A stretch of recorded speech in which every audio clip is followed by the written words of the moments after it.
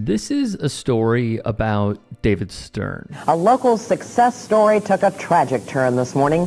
Len Bias, the Maryland University basketball star on his way to becoming a world champion Boston Celtic, died of an apparent heart attack today at Leland Memorial Hospital in Prince George's County. It's the story of drug use in sports. Micheal Ray was a guy who played just like I played. And a man billed as the next Magic Johnson, the next Walt Clyde Frazier. I just think that I have the habits of working hard. I always been taught that to reach a goal that in life that you want, you have to work hard to get to it. Heck, the next Michael Jordan. Maybe not, but you get the point. The first NBA superstar banned from the game for life. Whatever happened to Micheal Ray? It's a sad tale of banishment and unlimited potential not being met. It's the story of Micheal Ray Richardson, a journey many in NBA circles likely would rather you not know of. He played at the University of Montana, where he was the only black player on the team. His coach, college basketball Hall of Famer Judd Heathcote. He'd be selected 4th overall to the New York Knicks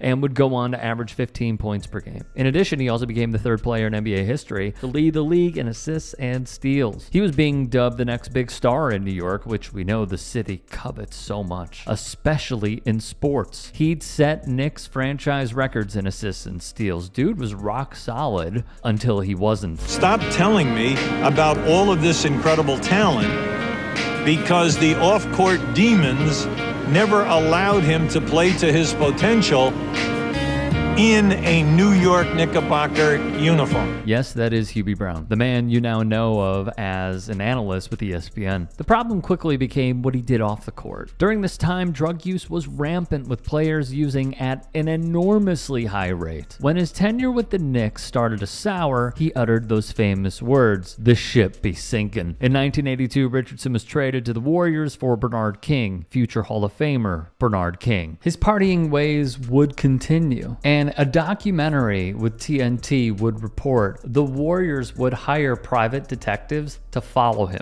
You don't show up to practices. You start yelling at the coaches. You get hyper. After just 33 games, he was shipped off once more back to the Northeast, with the suitor being the New Jersey Nets, the head coach at the time, Larry Brown. Even with his career thriving on the court, by December 1983, Richardson had been to 3 drug treatment clinics for his blow addiction. An important part of the story is in 1983, when the NBA knew its players were using at a high rate. Thus, the League and Players Association came together and concluded any player who's convicted of using or selling, they're banned. In the 84-85 season, Richardson played the full 82 games and averaged a career high 20.1 points per game. I would see Michael at 7:30 in the morning, and he would say, "I'm not going to practice. I'm going back to New York to buy more drugs."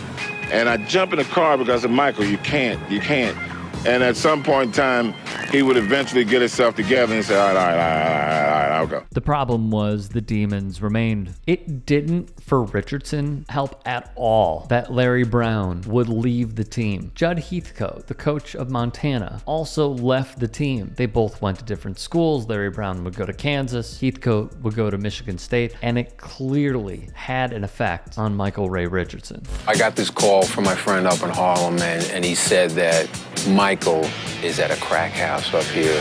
His car is parked outside the crack house, and it's got the license plates Sugar on it. After getting swept out of the playoffs, Richardson unraveled once more. He would check in to rehab, then a month later check out, claiming he was cured. Then relapse, check in, check out, then relapse again, and the Nets would release him. As Grantland wrote, after attempting to break into the home of his then estranged wife, he failed yet another drug test. On February 25th, 1986, 4 months before Len Bias, NBA Commissioner David Stern dropped the hammer. He would suffer his 3rd strike. Richardson was officially banned by the National Basketball Association for a positive test. Micheal Ray Richardson is permanently disqualified from playing basketball in the National Basketball Association. Stern would call it one of the worst things he had to do as commissioner. But a point Richardson once known is this. I mean, was I the first person banned? Yes. But I also was the first person that was reinstated. It was 3 or 4 years and then it was over, he said at the time he was using drugs. It was 3 or 4 years that cost me my NBA career, but I was able to pick up the pieces, go overseas, and turn my life around. He'd play overseas in Italy, France, and Croatia, to name a few. And he would play professionally until he was 46